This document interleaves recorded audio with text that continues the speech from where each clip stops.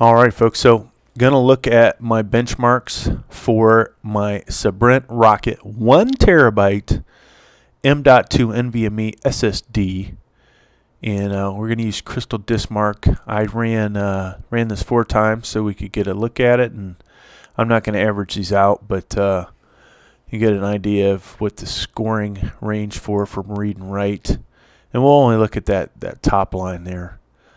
So first one, we had a read of 3,123.2 megabytes per second, and a write was 2969.4 megabytes per second.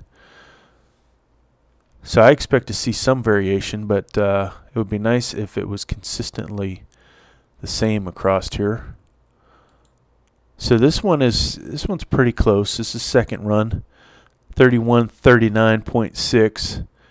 and a 2966.8 for the write. So relatively consistent there, right?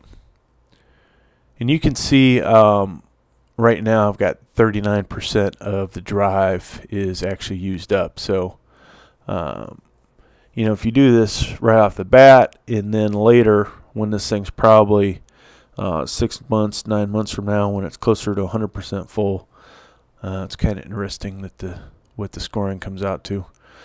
Alright, so wow, big difference here. Read score shot up, write dropped off. Okay, so you got 3,448.4 for a read.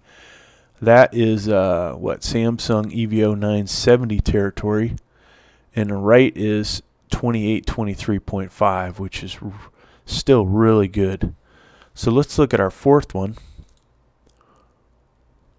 and once again, the read score is high, and now the write score has gotten itself back up there. So read score 3,446.7, write 2913. So you know, with anything, Crystal Disk Mark always scores these things higher than some of the other stuff I use, like the user benchmark. What's more accurate? That's a good question.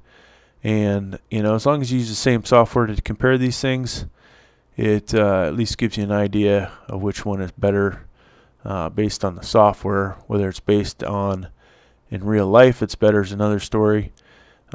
Usually, you know, copying large files from one drive to another might actually give you a better clue of how good reading and writing is between these. But hey, thanks for checking out the video. Please like, please subscribe. Thank you.